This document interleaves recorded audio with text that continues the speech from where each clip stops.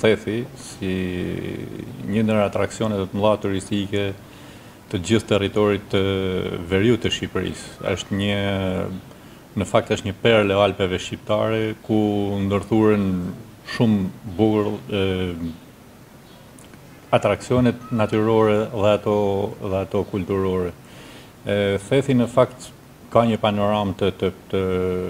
të jashtëzakonshme nga do që ta shikosh,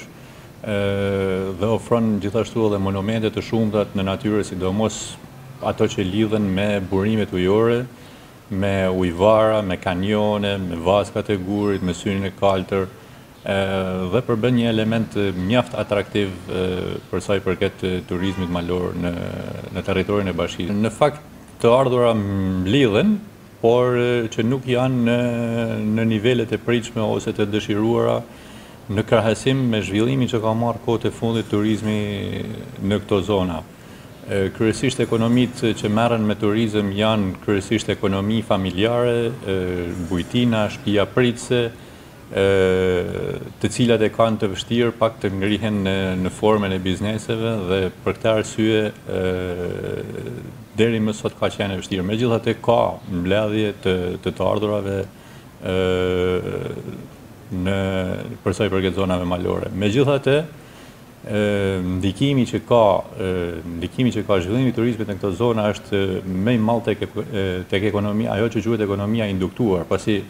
këto turistë që vinë nuk është se shkojnë me një herë në zonat malore, ato shpenzojnë edhe në qytetin e Shkodrës apo në qytetet e tjera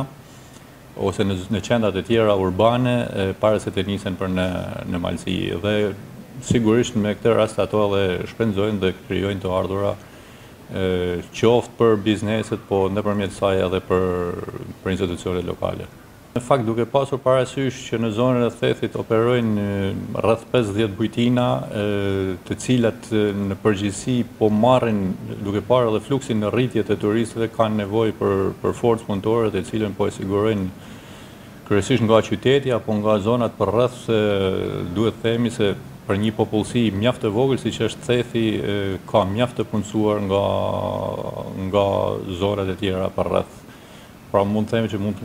ka 2 deri në 3 punëtor edhe për bujtinë. Lumi Shal spa tjetër është mjaft interesant, vetëm me karakteristikën e tij që është pak i shkëputur nga zona, nuk është i aksesueshëm nga zona e Alpeve, të paktën deri më sot nuk përfshihet në itineraret e ecjes në këmbë. Lumi Shal gjithnjë me tepër po rritet si produkt turistik me një frekuentim mjaft të lartë, por gjithsesi vizitorët vinë nga zona e Komanit, duke me anë të varkave, dhe nuk është i përfshirë në ecjet, po themi, turistike në zonën e Alpeve shqiptare. Kohët e fundit po ndërtohet me financim të Bashkisë Shkoder, po ndërtohet rruga për në kalan e Drishtit, që është një lajm mjaft pozitiv dhe që synon ta rikthejnë në vëmendje këtë destinacion kaq interesant dhe kaq afër qytetit, lehtësisht të arritshëm me çdo lloj mjeti, qoftë edhe me motor apo me biçikleta. Dhe është një monument mjaft interesant dhe që duhet vizituar dhe duhet sjell në vëmendjen e vizitorëve. Gjithashtu presim që të ndërtohet edhe rruga e Thethit, e cila ka filluar ndërtimin, dhe shpresojmë që për sezonin tjetër turistik të jetë e përfunduar. Një problem mjaft i madh që do të shërbete jo vetëm për qëllime turistike, po edhe për banorët, për vetë banorët e zonës, është rruga e Dugaxhinit, e cila që kur është hapur, jo ndërtuar, sepse ajo si rrugë nuk është ndërtuar kurrë, që në vitin 68, nuk ka parë asnjë ndërhyrje përveç ndërhyrjeve mirëmbajtëse që kryen Bashkia Shkoder për çdo vit, nuk ka parë një rekonstruksion të plot. Kjo është një rrugë e cila do t'i shërbete jashtë maset, siç e thash, jo vetëm banorëve, por edhe zhvillimit të turizmit, pasi do të mbyllte unazën që përfshin të gjithë Dugaxhinin. Pra duke nisur nga Shkodra në Prekal, në Dugaxhin, në Theth dhe duke ardhur nga Malësia e Madhe. Shtigjet janë mjaft mirë të shënuara, janë mjaft mirë të identifikuara. Kjo falë edhe projekteve ndërkombëtare që kemi pasur me partner ndërkombëtar, sidomos me Bashkëpunimin Teknik Gjerman ose Bashkëpunimin Ndërkombëtar Gjerman, GIZ. Por edhe me partnerët e tjera, si Vis Albania, të cilët na kanë ndihmuar shumë në identifikimin, shënimin dhe promovimin e këtyre shtigjeve në tregun ndërkombëtar turistik. Për sa i përket territorit të bashkisë Shkoder, bashkia Shkoder ka vetëm një pikë doganore me malin e zi aktualisht funksionale, që është pika e Muriçanit turistësh. Ka nevojë për hapjen edhe pikave të tjera kufitare, për shembull po bën përpjekje për hapjen e pikës kufitare në Zogaj, që do të rriste mjaft vizitueshmërinë e bregut e liçenit si nga ana e Shqipërisë ashtu edhe nga ana e malit zi. Duhet të theksoj që liçeni i Shkodrës përbën një atraksion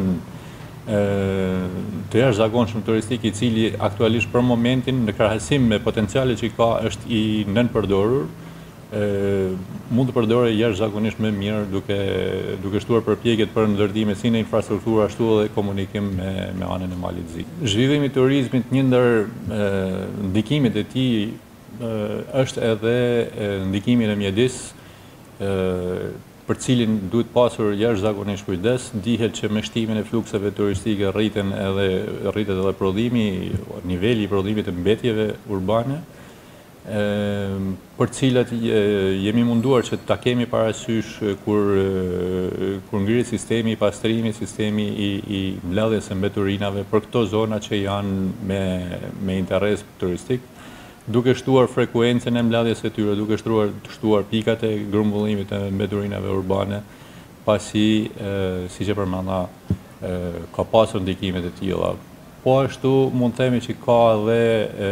damtime natyrore, sidomos orteqet, sjellin damtime të sipërfaqeve pyjore, po që është një fenomen natyror i cili mund të luftohet vetëm duke zëvendësuar sipërfaqet e dëmtuara. Po ka disa paketa turistike ose produkte turistike të Shqipërisë dhe Malit të Zi, bile ku përfshihet edhe Kosova. Mund përmeni këtu shpjegon Peaks of the Balkans, që është një shteg rreth 180 km i gjatë dhe përfshin